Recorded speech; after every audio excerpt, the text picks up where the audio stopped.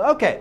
Real quick, ladies and gentlemen, let's just go through a quick little representation. All right, so maybe we can get an idea. Ladies and gentlemen, does anybody know z to the 1/2? That is equivalent to, as a radical form, what? With the square root of z, right? OK.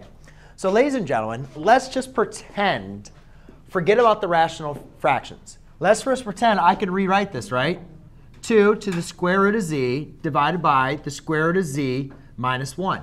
Ladies and gentlemen, when we had a square root in our denominator, what did we have to do? Multiply by the, rhymes with conjugate. Conjugate, right? So we had to multiply by the square root of z again, plus 1. And we did that on the top and the bottom, right? Now, again, what is the difference between the square root of z and z to the 1/2 power? Is there any difference to them? No, their value is the same. The only difference, actually, is though just their form. So we're not dealing with our radicals. But you guys should notice that just like we can't divide by a root on the bottom, we can't divide by a number with a rational exponent. So what do you think would be the conjugate of z to the 1/2 minus 1? Z to the 1/2 plus 1. And that's exactly, ladies and gentlemen, of what we're going to want to do. So you're going to multiply by the conjugate z to the 1/2 plus 1. Then we apply distributive property. All right. And then here, this is going to be a difference of two squares. So when we apply distributive property over here, I get 2 z to the 1/2 plus 1/2, right? Because when you multiply, you add their exponents.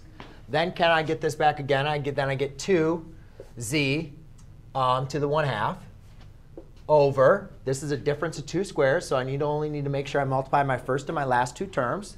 So z to the 1/2 times z to the 1/2 is going to be z to the 1/2 plus 1/2, and then minus 1. Now I go and simplify. And I'll turn my back over this way, because I guess it doesn't matter. So 2 to the z to the 1/2 plus 1/2 is going to be 1, plus 2 to the z to the 1/2, divided by 1/2 plus 1/2 is 1. So z to the first power minus 1. Now we don't need to write these first powers up there, so I'll leave it like that. Now, are we dividing by a rational exponent? No. So that's going to be, and we can't combine any more like terms, so that's going to be our simplified version. OK? Cool? Questions? No?